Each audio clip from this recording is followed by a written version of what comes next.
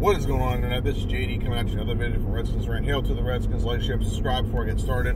This is Tuesday morning, not Monday morning. I had one filmed yesterday, and I got a phone call right in the middle of it from my boss and had to stop. The way my schedule works this week, I have a lot of morning shifts. If I work in the morning and in the evening, I hang out, I spend time with my wife.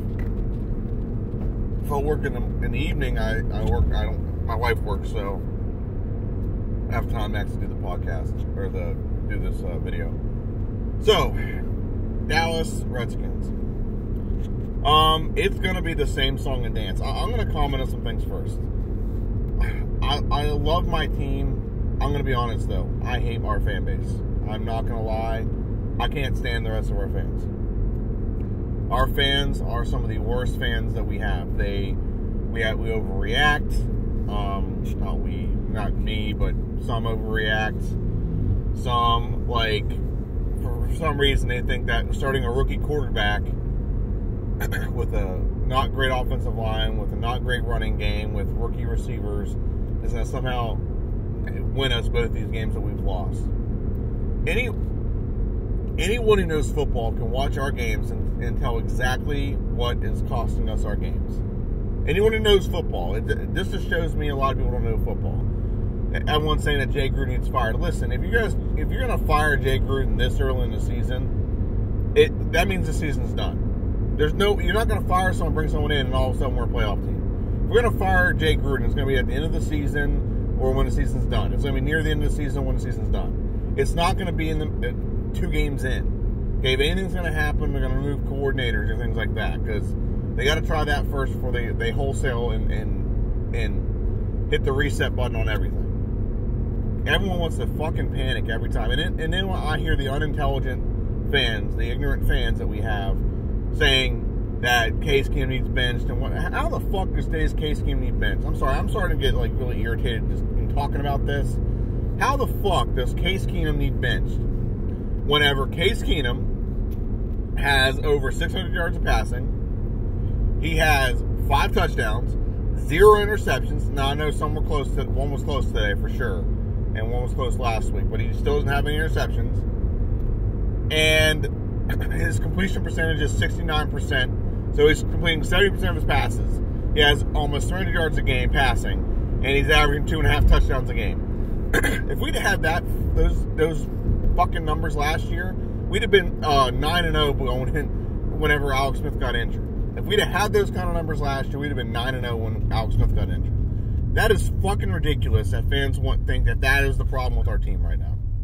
I'm going to get into the problem with our team, and anyone who watched the game is going to know what it is, and you're going to be 100% correct. The problem with our team right now, the problem with the Washington Redskins, has nothing to do with the offense. The offense is not the problem. There's one part of the, let me rephrase that. One part of the offense is the problem. That's the O-line. The O-line. Last week it was Morgan Moses. This week it was a collective effort, but mainly Brandon Sheriff. What's sad is a lot of the predictions that we had as Washington fans about how the season was going to go. We said this team will be able to run the football. They're not going to be able to pass. The defense is going to be solid. The offensive line is going to be horrible. The left side of the line is going to get our quarterback killed. That's why you don't want to start Haskins. Yada, yada, yada. That's not the case. It is a different tale of tape right now. Our offensive line is actually not doing bad. The right side's doing worse. They're holding a lot. Where 2 solid veterans are, and I don't like Moses, but he's a solid player. He's solid, but I just don't like him because he holds a lot. Eric Flowers, everyone said it shouldn't be on our team, is playing, I won't say great, but he's adequate. He's good. Donald Penn, who we just brought in, is playing adequate. He's good. And Brandon Sheriff had 4 holding calls today. Morgan Moses had 1 or 2. It's ridiculous how, and last year this has really killed us. This year we actually have a chance, and we have a quarterback that'll actually sling the football. But we have guys, we have drives just being stalled.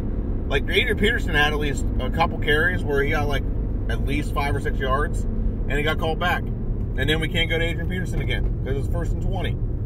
And like Jay Gruden said, and this is not a knock on Adrian Peterson, this is the style of play he is. He's an older back, and when he came to the league, the older back, the style of play he had was what was in, and that's the downhill running, north and south running, and Jay Gruden. I get Jay Gruden. I'm not knocking him for this. This is a valid point. It's a valid opinion. His valid opinion is this: that with Peterson in, the offense is more predictable. There's less things they can do, and it makes the defense. It kind of limits the offense and gives the defense more flexibility. You can't run a lot of misdirection with Vader and Peterson. So I get why that is, but the only thing wrong with the offense is the offensive line. And it's not that they're not blocking well; they're actually doing pretty decent at blocking. It's the fact that they're holding, they're getting penalties, and that's what's stalling our drives. And that's the issue the Washington Redskins are having right now on the offensive side. Other than that, the offense, I have no issue with the offense. When we're averaging 24 points a game. That's the average amount of points that the Redskins are putting up right now. 24 points a game. You put up 24 points a game in the NFL this day and age, you should win games. There's a lot of teams right now that the way that they're not scoring and the way they're giving up points, we're going to beat a lot of teams this year. So I'm not hitting the panic button. I'm not going to hit the panic button yet. I said we're going to go 2-3. So I plan on us beating the Bears and beating the Giants and losing to the Patriots, and we're 2-3. That's exactly what I planned on doing this year. Realistically, I had my great ambitions of being able to beat the Eagles and the Cowboys, and the best case scenario is we can go 4-1. That is best case scenario. But right now, like I said, realistically, if we get out of the first 5 games, 2-3, we're not in bad shape because the middle part of our schedule is squishy. We legit have a lot of teams that we can beat right in the middle of our schedule. The Jets, the Bills, the Dolphins are right in the middle of our schedule. Right there, it's going to be 3 wins. We're going to all but sweep except for the Patriots. They're all going to all but sweep the AFC East. That's all there is to it. And then we play the Bears, play Detroit. The way the Vikings look, we can beat the Vikings for sure. Green Bay is a little bit tougher than I anticipated. So there's a lot of games in there that we can definitely win. So everyone needs to stop just panicking. The way everything's looked so far, there's a handful of games that we can win because we can move the ball better than we anticipated. We just got to make sure our defense rights the ship. And I don't think our defense is loaded with bad players. I think the scheme has been bad. And this is where the biggest part of our issue right now my issue right now with the team and the reason why we're losing is the defense. Back-to-back weeks, this defense has given up 31 points and 32 points. Okay? Back-to-back weeks, this team has given up, last week they gave up 8 for 10 on third down conversions in the second half. I don't remember the first half numbers. I think the conversion rate was like 30%, which is why we were peck and smacking the Eagles in the first half. This week, 7 of 11 on third down conversions, which is the 64%. Last week, the average was like 65%. So we're giving up 64% conversion rates on third downs. That is atrocious. We're not going to beat anyone doing that. We're not. There's no way in hell you're going to beat anyone in the National Football League letting teams convert basically 2 out of every 3 third downs. Okay? It's not going to happen. You got to get teams like 1 out of every 3 because then you can get them off the field. It's just not going to happen. And that's the problem we're having right now. It's not like and honestly, you can look at other stats and say those are issues too, like yardage. I mean, if you get off field on third down, the yardage just fixes itself. Also, like, if you look at running, people look at rushing yards and like, oh, time of possession, rushing yards. That's not the problem right now. If you fix the third down conversion, time of possession fixed itself. Rushing yards aren't killing us. If there was a direct correlation, if you watch the game, like I watch every game. I watch every snap of every play. I watch it twice. I watched the game twice by now. You can watch the game and you would not think, if you just watched the game, you wouldn't say, no, I don't think the running game beat us. It's third downs. Clearly third downs. Running game, I think they got over 100 yards rushing on us. And that's the same thing last week. There's times last year, where it definitely felt the running game was beating us. It was grinding us down. I've not felt that this year. What is grinding us down is, and this is how I know our defense is good enough to do it. The problem is scheme. There's times when we have our defense get to 3rd and 10. which means we had to stop them on first and second down. Okay? 2 out of 3. We're just not stopping them on third down. When you're getting your defense, and the team has had 3rd and 7, 3rd and long, 3rd and 8, 3rd and 10, 3rd and 15, and you have a lot of those conversions, that means your defense is still doing something right. The problem with our defense is they're not doing it right on 3rd downs. That's what they have to fix. And here's my solution. I hate to call for someone's job 2 weeks into the season, but Greg Minuski is not bringing any pressure. There's a lack of aggression with our defense. They are laying back and letting teams just do whatever they want. They're letting teams get into their routes. They're letting teams get comfortable. They're not bringing pressure, so Dak Prescott and Carson Wentz are just sitting back there, and they're running around scrambling until it's like a jailbreak, and then the conventional routes are not taken care of, and then the guys just run around and they get the ball. They get the ball thrown to them. They convert first downs. Josh Norman's got beat again on a deep ball. That's 3 deep balls we've got beaten on so far this year. We take away all 3 of those deep balls. I mean, if we take away all 3 of these deep balls, we beat the Eagles, and we're close to beating the Cowboys.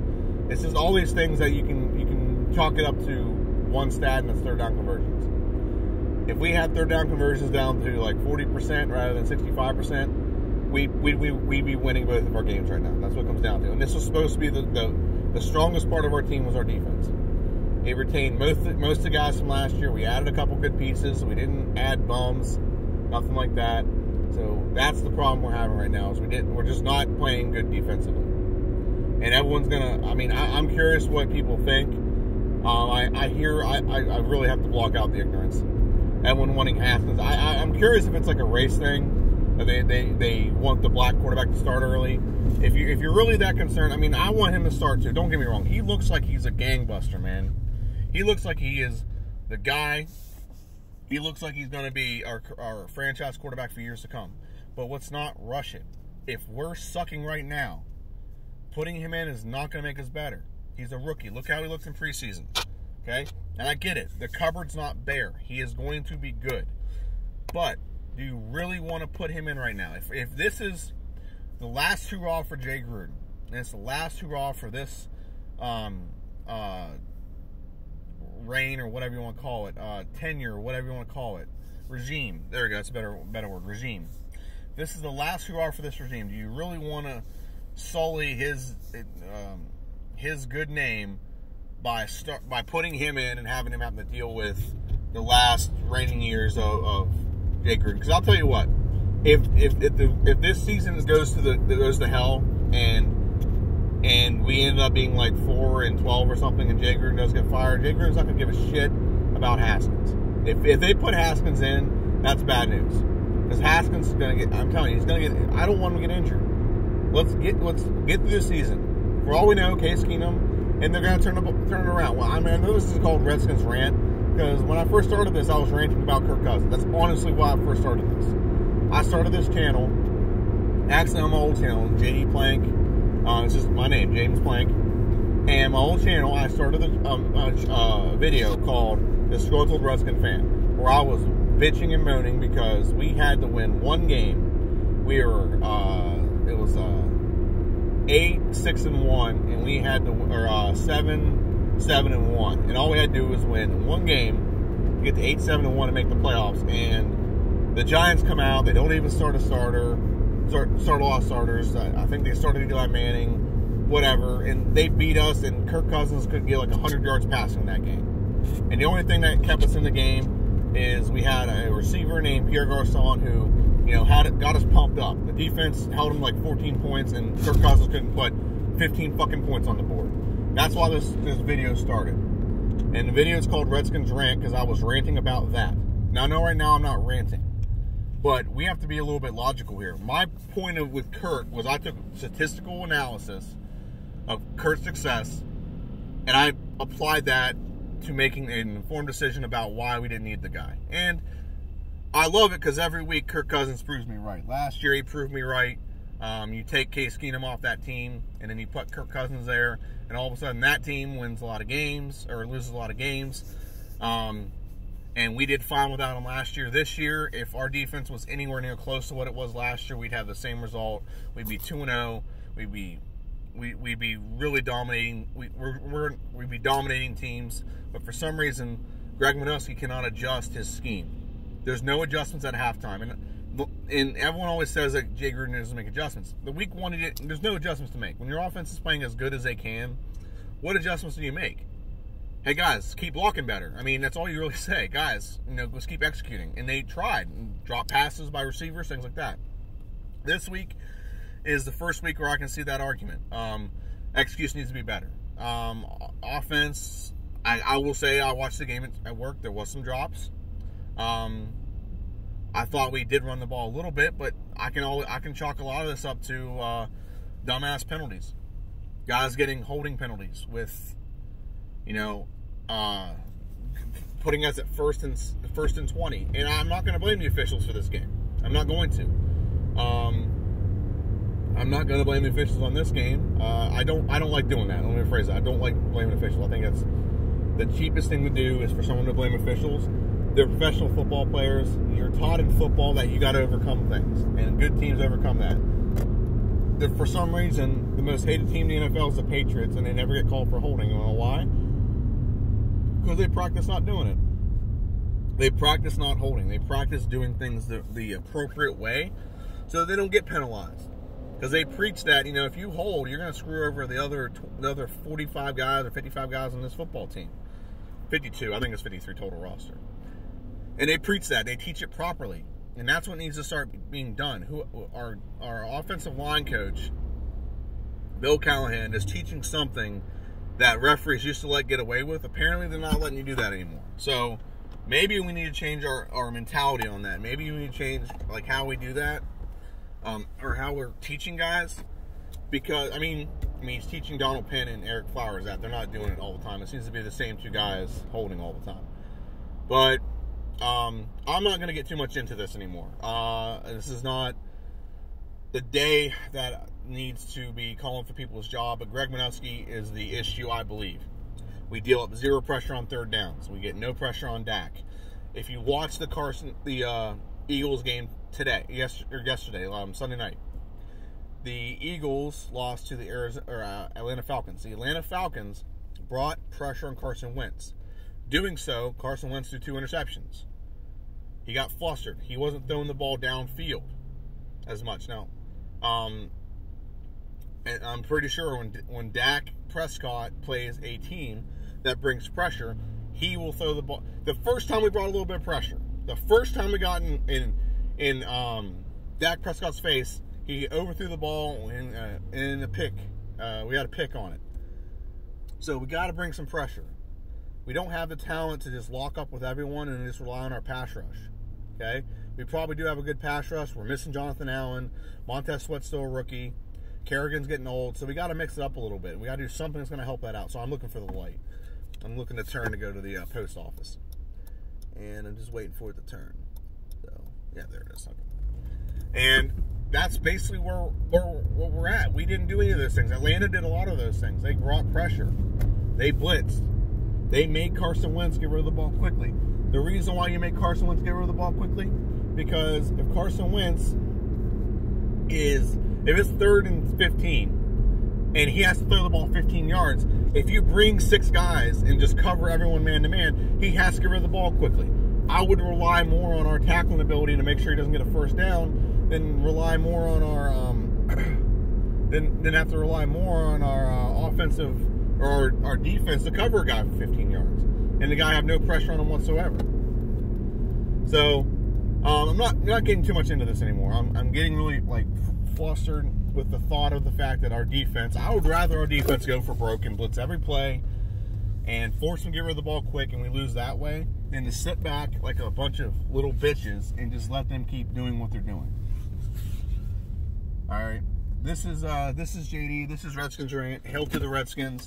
I love my team. I just want to see my team move good. And I predicted, like I said, we're gonna win 2 out of these first 5. I think we're gonna win the Bears and the Giants. Those are the 2 realistic ones we could win. I think we could beat the Patriots. You never know, but I don't think we are. I think that we're gonna 2-5, which is where I said we need to be, and then we go into the squishy part of our schedule. Now, if we can fix the defense between now and then, and our offense stays where it is, and we get better because we're gonna add Jordan Reed back, we're gonna get Jerry Skice back eventually, so on and so forth. I'm very confident we can still turn this around. So I know like my channel was made out of vitriol and anger, but I'm just being logical right now. Logically, it makes no sense to panic. Let's not panic. Let's put ourselves in a situation to be successful and fix what we need to, okay? Hail to the Redskins. See ya.